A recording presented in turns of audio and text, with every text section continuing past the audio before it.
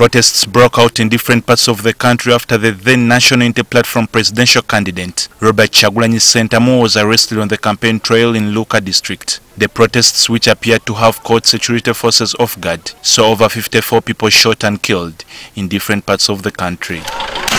Ahead of the first-year anniversary of these protests and the resultant killings, the National Unity Platform has kick-started a week of events to mark the lives of their supporters who lost their lives on November 18th and 19th, 2020.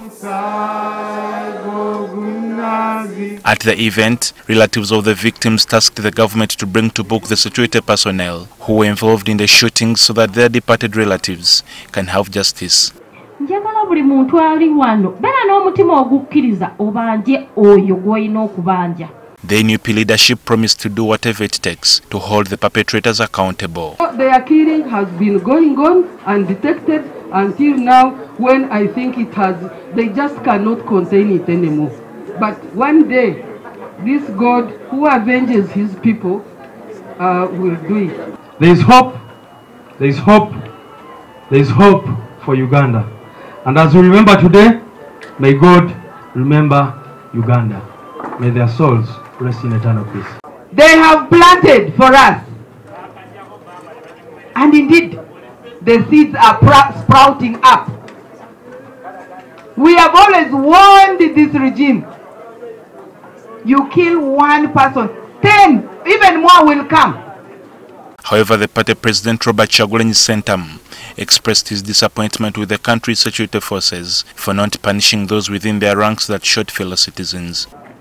It's unfortunate that even when Museveni came out to pretend that he respects human rights,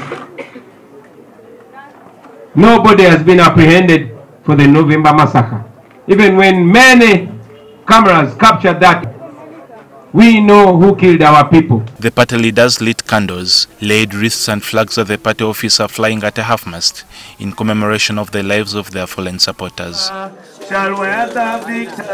However, police has warned the party against getting involved in any incidents that may be against the COVID-19 health preventive measures. The issue that we are talking about is these unlawful processions.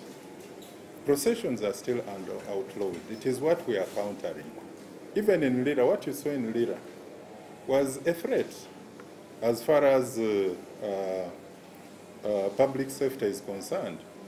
We still have the threat of COVID-19. Jean Cliff Wamala, NTV News.